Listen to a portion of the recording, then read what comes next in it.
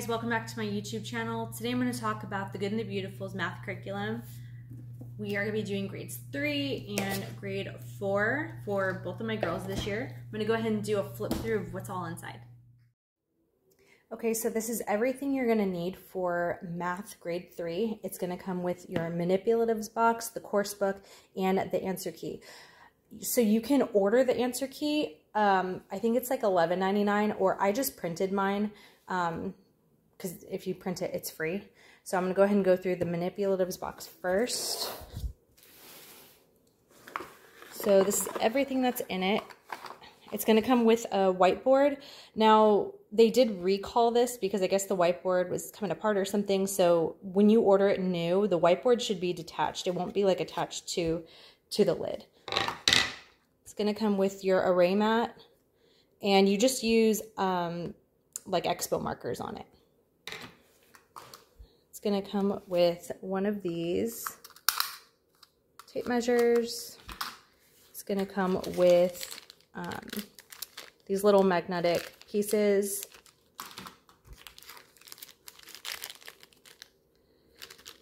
These are for different games that your child gets to play in their lessons. Paper clip, some dice, and some game pieces. And the teacher guide is, it's honestly, it doesn't really like walk you through a whole lot exactly how to teach it or anything. It's just, it gives the answers. That's pretty much it. But for grade 3, I'm not super concerned because it is pretty easy. Okay, so the course book. So this book, this will be my second time using this because Addison used this last year. So what you want to do when you first get this book, you want to go to about the middle of the book, and you're going to lay it completely flat like this because the binding on it is a little bit different. But once you do that, anytime you go to it, it'll start like just laying flat, and it'll be easier the more you use it. But I really do like the binding on this. So the way it's broken down, it's going to show you your table of contents of all the lessons.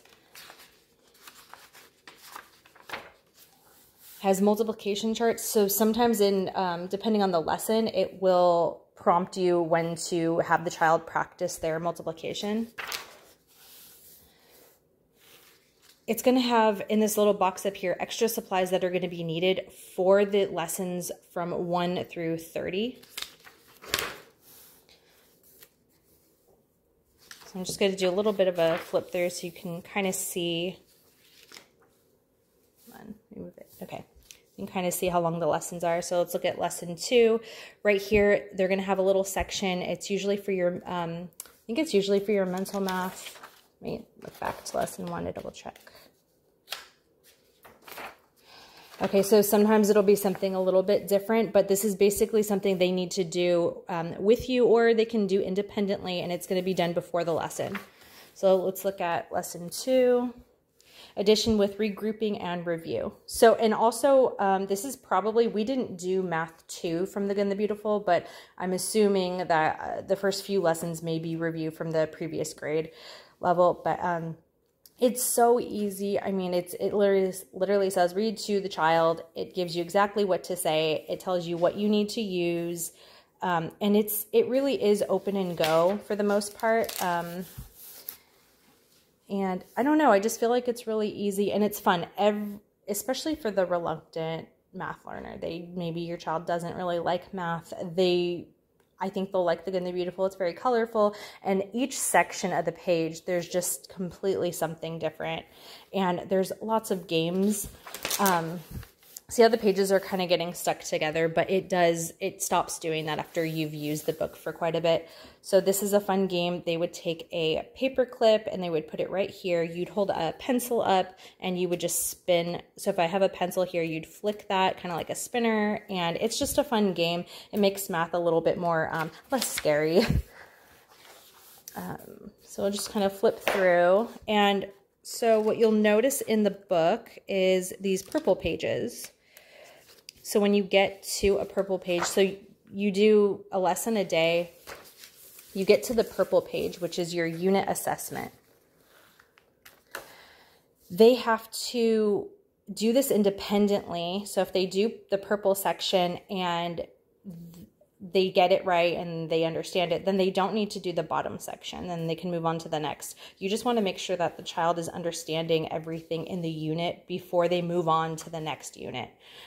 So if, you know, I have Haley do this and she's struggling a bit, I'm going to go ahead and have her do the extra practice work on it before we move on to the next section.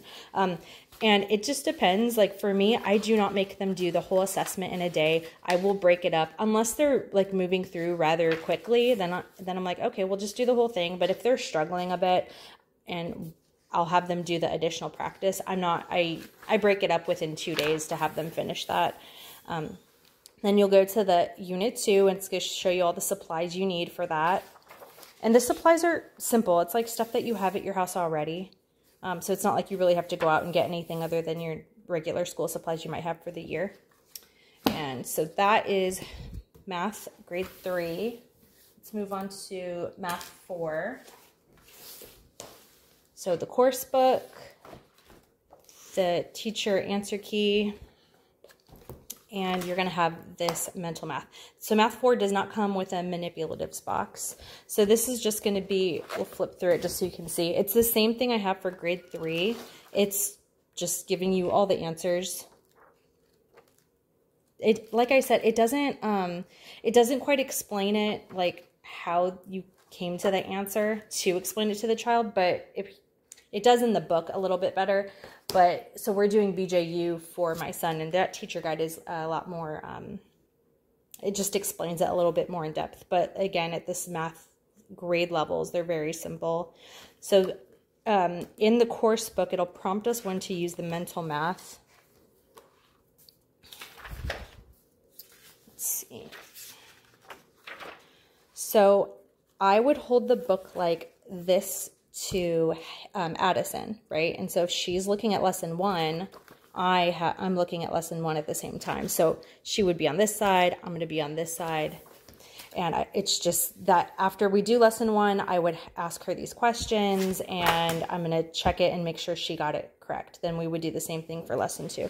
It's just like a little bit extra review, and that's that whole entire book. Oh, I forgot to show you. So at the back of the book, there is a story. Okay, hold on.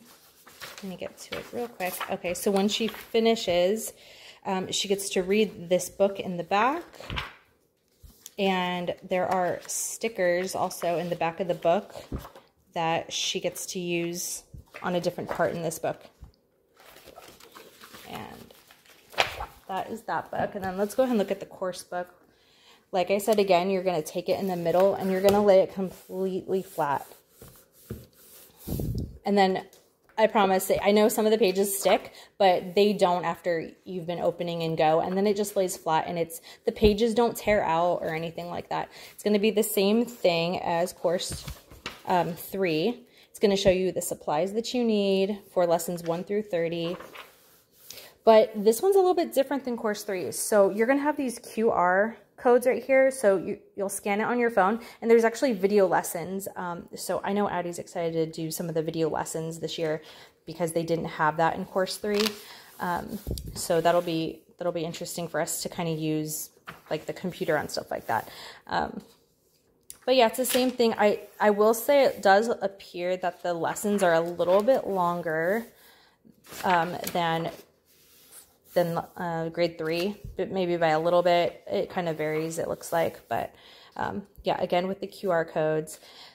So yeah, it's basically the same thing. It's just a grade level ahead. We just really love the layout of it. It does make it easy. I feel like when we were using Horizons math, it was very boring. It was very repetitive. So one thing about The Good and the Beautiful that we do really like is that it's spiral learning. So they'll introduce a new lesson, right? And then, like, let's say they're going to introduce geometry, okay? So you may see it kind of sprinkled in throughout again. And so you'll go again into another lesson, and they may be introducing geometry again. So the concept of it is they really want the child to learn it and then over time, so it kind of sticks with them. But there's just it's just really beautiful book, and like, it just makes math less scary, you know? I mean, I wasn't a fan of math when I was a kid, and I know that my girls aren't either, but we do really like this book. Okay, so then again, it goes, your purple pages are going to prompt your unit assessment. So same thing. If she does this and she's got no problem, I'm not making her do the additional practice. We go back into it again. And like I said, it's just, it's really easy. It really doesn't. I think last year I only really had to have them do the additional practice like maybe 2 times. I don't remember them having to do it a lot. But yeah, so that is the flip through of The Good and the Beautiful. I have nothing but good things to say about this math. We've been homeschooling for a while, and there's a ton of different math I've used, and this is the best out there. Thanks for watching my video, guys. Make sure you like, comment, and subscribe down below, and I'll see you in the next one. Bye.